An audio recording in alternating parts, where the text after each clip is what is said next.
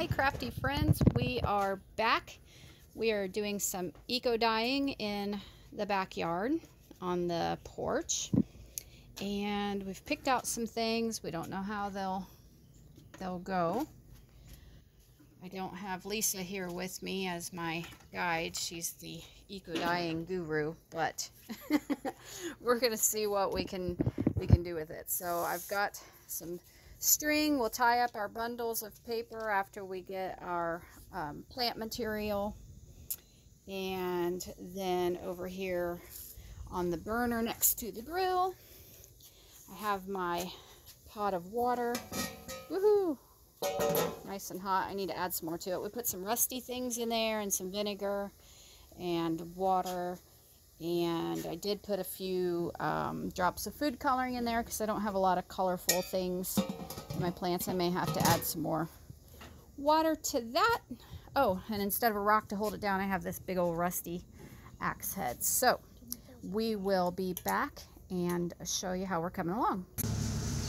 Okay, so we're back.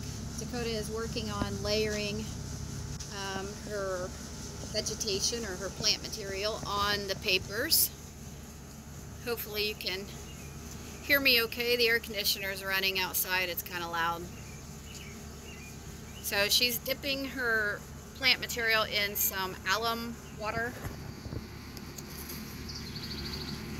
A little bit of that in the water and dipping the plants in it. Alum is used in dyeing processes, and we also use it when we do paper marbling. So we've got regular copy paper, we've got some watercolor paper, and then I have some white cardstock. So we're going to try all the different kinds. And then here's some colorful things off my plants. This is I think a double impatient or a New Guinea impatient, or I don't remember what that one is. This is a purple, my aunt calls it spider plant. I don't really know what the real name of it is, but it's got a very deep purple dye, so I'm hoping that will show up really well. Okay, so we have layered all kinds of goodies in there, and now we're just going to tie it up real tight like a Christmas package, and then stick it in our stinky pot of water. There's vinegar in it, so it doesn't smell very nice. I put a little thin sheet of cardboard back here. It was actually the back to, oops, I tore my paper a little bit there. It's the back to the watercolor paper pad, so that will give us a little stiffness. Hopefully that's tight enough. We just don't want our leaves and vegetation to float out.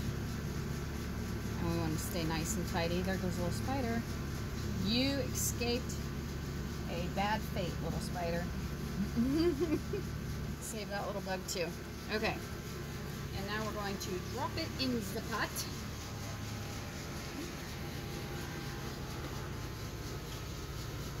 Bring top holder out.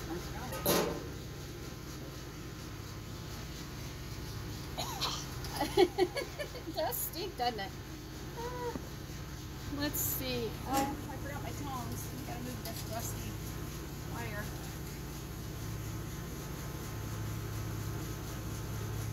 I'm gonna get it from above. Okay, and then I'm going to put this rusty axe head on the top, and then I'm going to add some more water.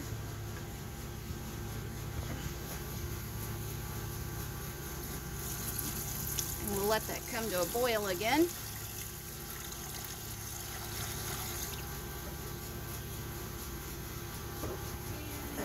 Here's our alum water we were dipping our plants in. We'll just throw that in there too.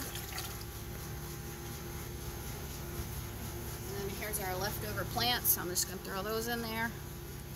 And then we're going to put the lid on and we'll be back.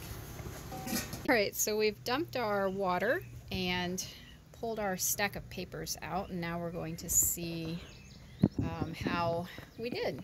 See our results. Whoop.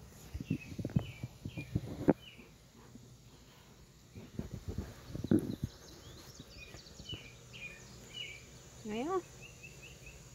Not a lot. Better results than we've had before. It's alright. Sometimes they look better after they dry. How did that one do? Here. I'll back up. What was this? Was this the peony leaves? Peony leaves. Okay. Peony leaves and some of that spider lady bush, whatever it's called. Spider lady. Spider lady bush. I don't know what that is, but okay. Spider. It's the one that had those purplish blossoms, isn't it? Oh, shoot. That sounded good. Okay, that's not too bad. And yeah, those. Is it hot? Yeah, it's hard to pick metal objects. Yeah, it's hot. Okay, anyway.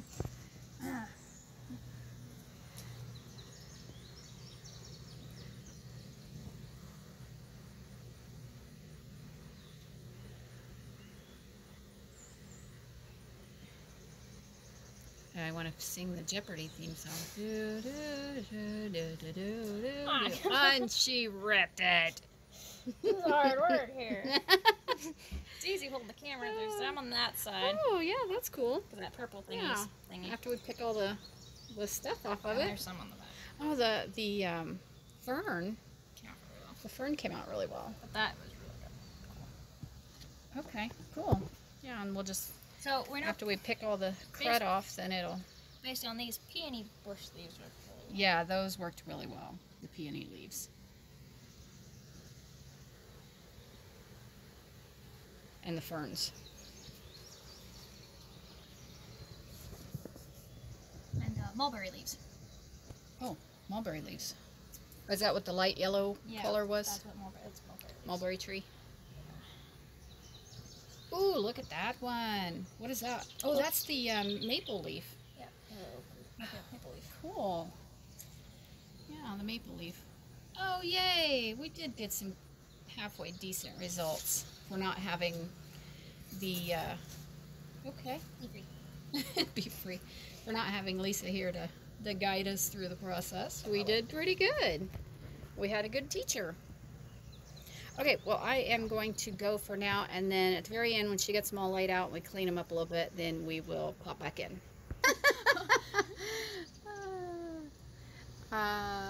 Just wanted to show you our results after we're done. Dakota's crazy. I think she's hungry. Yes.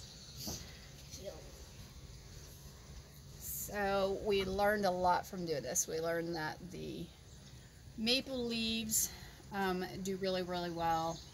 The ferns, that's grapevine leaf. This pale yellow is mulberry leaves. That's mulberry leaves, okay.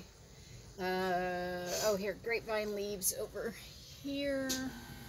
There goes the air conditioner again, so I'll talk really loud.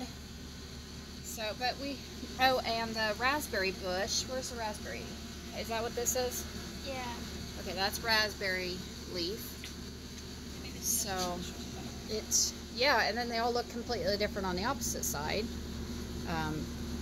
Because they, you know, each side has something different on it. So, I think for our first time without any supervision, I think we did a pretty good job. So, thanks for joining us today in our little silly adventure. Just having some summertime fun. We'll see you guys really soon. Bye.